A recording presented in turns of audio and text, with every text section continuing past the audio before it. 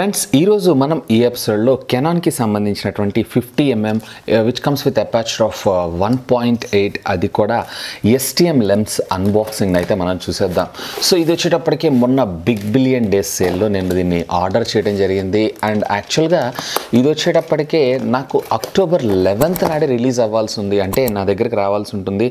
So ఇక్కడ మీరు చూడొచ్చు నేను దీన్ని అరౌండ్ ఫ్రైడే 4th అక్టోబర్ నాడు ఆర్డర్ చేశాను. ఇది నా దాకా రావడానికి ఇప్పుడు అక్టోబర్ 16th అయింది, అంటే ఓవరాల్గా 12 డేస్ తర్వాత ఫైనల్గా నాకు రీచ్ అయింది. దట్టు ఇది హైదరాబాద్ నుంచి మళ్ళీ హైదరాబాద్కే.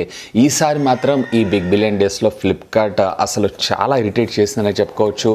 ఇక ఓపెన్ చెయ్యంగానే మనకి ఇక్కడ ఒక ఇన్వాయిస్ని అయితే మనం ఇక్కడ చూడొచ్చు. సో ఇక్కడ మీరు చూడండి. సో యాక్చువల్గా దీని కాస్ట్ వచ్చేటప్పటికే అరౌండ్ 8,800 రూపీస్, మనకి ఆఫ్లైన్ మార్కెట్లో అరౌండ్ 8,300 8,200 రూపీస్లో మనకి దొరుకుతూ ఉంటే ఇక్కడ మీరు చూడొచ్చు అరౌండ్ 6,379 రూపీస్కి, అంటే నాకు ఒక మంచి డీల్లో వచ్చిందని చెప్పి నేను దీన్ని పర్చేజ్ చేయడం జరిగింది. దీనికి సంబంధించినటువంటి సీరియల్ నెంబర్స్ ఇవన్నీ ఉంటాయి అండ్ వారంటీకి అయితే కంపల్సరీ ఈ బిల్ని అయితే మనం జాగ్రత్త చేయాల్సి ఉంటుంది. ఇక ఇక్కడ మీరు చూసారు అన్నట్లయితే కనుక దీనికి సంబంధించినటువంటి లెన్స్ బాక్స్ని మనం ఇక్కడ చూడొచ్చు.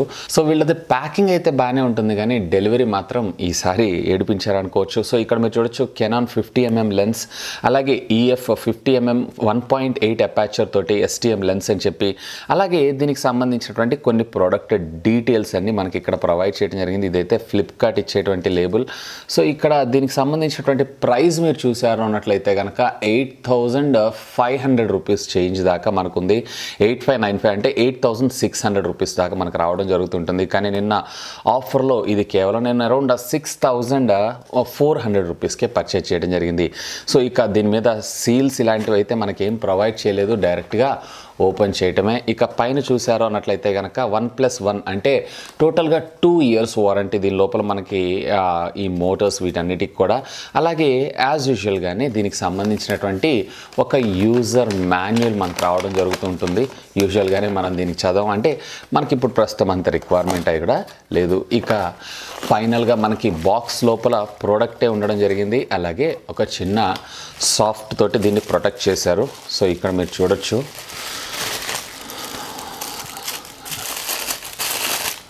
దీంట్లో మనకి ఫైనల్గా ఇక్కడ ప్రోడక్టే రావడం జరిగింది. సో ఇది ఓవరాల్గా ఇప్పుడు మనం పర్చేజ్ చేసినటువంటి లెన్స్ అయితే ఇక్కడ మీరు చూడొచ్చు కెనాన్ అనేటువంటి బ్రాండింగ్తో పాటు 50mm లెన్స్, అలాగే ఇది ఆటో ఫోకస్కి కావాలా లేదా మాన్యువల్ ఫోకస్ కావాలా అనేటువంటి ఒక చిన్న స్విచ్, అలాగే ఇది సమ్ ఇండికేటర్ లాగా మనకు వీళ్ళు ఇక్కడ అంటే లాక్ అయిందా లాక్ అవ్వలేదా అని ఐడెంటిఫై చేసుకోవడం కోసం.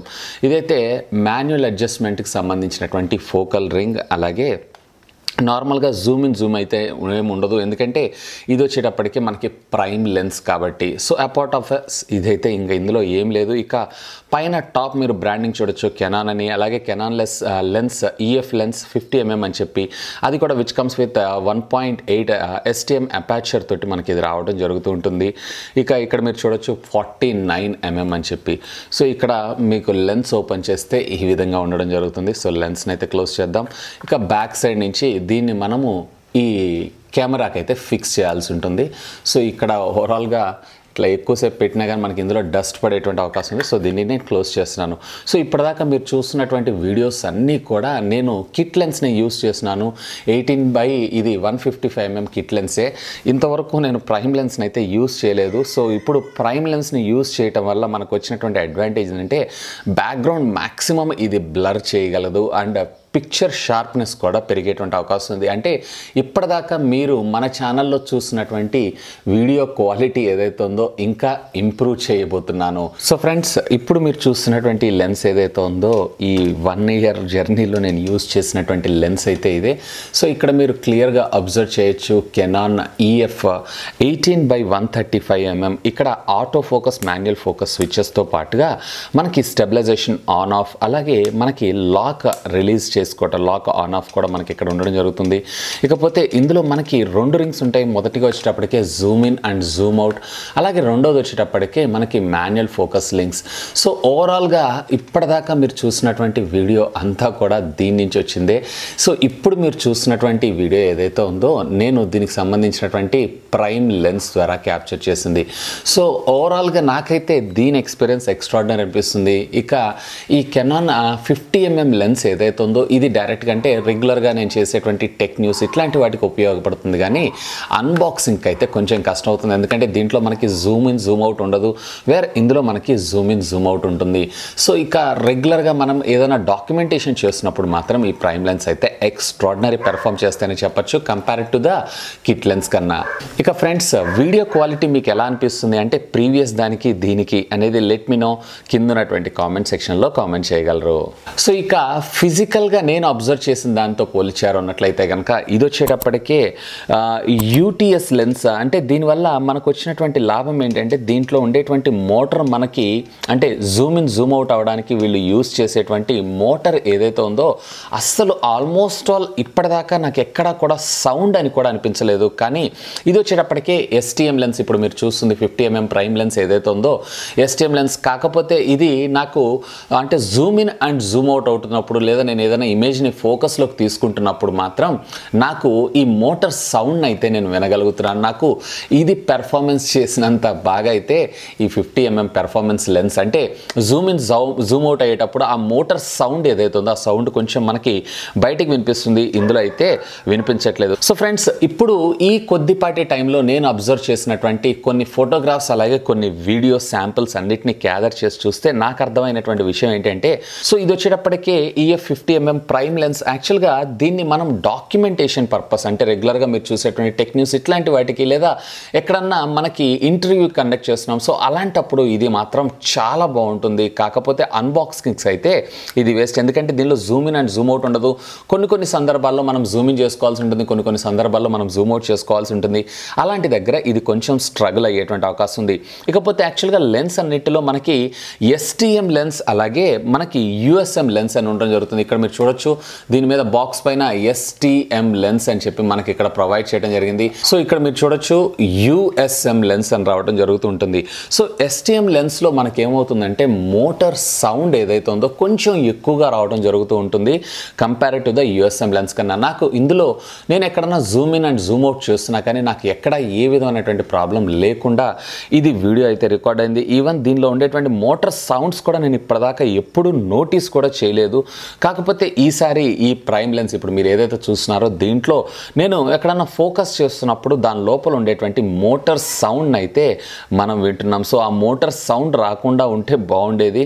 సో అదే దానికి దీనికి ఉన్నటువంటి తేడా. ఇప్పుడు నార్మల్ నాలాంటి ఛానల్స్కి అయితే ప్రాబ్లం లేదు, కానీ ఎవరైతే వ్లాగింగ్ చేస్తూ ఉంటారో వాళ్ళు ఎప్పుడైనా Zoom in and Zoom out select చేసుకున్నప్పుడు ఆటో ఫోకస్లో పెట్టి అయితే వాళ్ళకి చాలా ప్రాబ్లం అవుతుంది. ఇక్కడ వచ్చేటువంటి ఈ మోటార్ సౌండ్ కూడా వాళ్ళ వ్లాగ్స్లో రికార్డ్ అయ్యేటువంటి అవకాశం ఉంది. సో సౌండ్స్ కొంచెం ఇరిటేషన్ క్రియేట్ చేసేటువంటి అవకాశం అయితే ఉంటుంది. సో ఒకవేళ ఎవరైతే వ్లాగింగ్ చేస్తారో వాళ్ళకైతే ఇది నేను స్ట్రిక్ట్గా రికమెండ్ చేయను. ఎవరైతే వ్లాగింగ్ కాకుండా అంటే దీనికంటే ఇంకా బెటర్ దీంట్లోనే మనకి ఎస్టీఎం కాకుండా యూఎస్ఎం లెన్స్ ఉన్నాయన్నట్లయితే కనుక ఆ యూఎస్ఎం లెన్స్కి వెళ్ళిపోండి, that will be better to you. ఇకపోతే నార్మల్గా రెగ్యులర్గా మనలాగా టెక్ ఛానల్స్ ఇట్లాంటి వాటికి అయితే కనుక రెగ్యులర్ టెక్ న్యూస్ చేసుకోవడం కోసం లేదా డాక్యుమెంటేషన్ కోసం లేదా ఏదైనా సబ్జెక్ట్ని ఎక్స్ప్లెయిన్ చేస్తున్నప్పుడు మాత్రం ఇదైతే ఆసమ్ పెర్ఫార్మెన్స్ అయితే ఉంది. సో ఫ్రెండ్స్, ఇప్పుడు మీరు చూసినటువంటి వీడియో క్వాలిటీ ఏదైతే ఉందో కిట్ లెన్స్ అంటే డైరెక్ట్గా నాకు అవుట్ ఆఫ్ ద బాక్స్ కెమెరాతో పాటు వచ్చినటువంటి 18-135 అది కూడా యూఎస్ఎం లెన్స్ ద్వారా చూసేటువంటి పిక్చర్ ఇదైతే. ఇప్పుడు మీరు క్వాలిటీని అయితే అబ్జర్వ్ చేయొచ్చు. బ్యాక్గ్రౌండ్ కూడా మీరు చూడొచ్చు. మ్యాక్సిమం అంటే బ్లర్ ఇంకా కాలేదు, ఒక 80% ఏదైతే ఉందో ఇంకా మనకి విజిబుల్గానే కనపడుతుంది. ఈ ప్రైమ్ లైన్ సహాయంతో బ్యాక్గ్రౌండ్ని మ్యాక్సిమం ఇది బ్లర్ చేయడం జరుగుతూ ఉంటుంది. సో అందుకోసం ఎక్కువగా ఈ ప్రైమ్ లెన్స్ని అయితే యూస్ చేస్తుంటాం. అంటే ఏదైతే సబ్జెక్ట్ మనకి రిక్వైర్మెంట్ ఉండదు, దాన్ని ఫోకస్ చేస్తాం.